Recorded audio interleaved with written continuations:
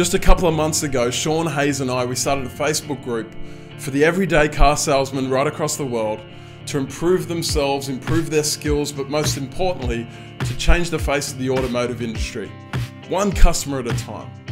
We didn't want to be just like another training company or another training platform or a Facebook group where we just talk about moving metal, but we want to improve your life. We want to improve the lives of customers that we deal with every day, but most importantly, we want to change the face of the automotive industry.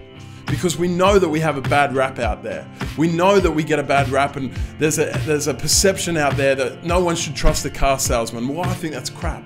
I think we need to turn that around. I think we need to think about the ways that we communicate with customers, that we deal with them, the way that we prospect, the way that we look after our customers. And what we need to do is we need to create a group of sales hustlers that understands what we're actually about and what we're actually trying to achieve. And what we're trying to do is we're trying to change the industry one customer at a time.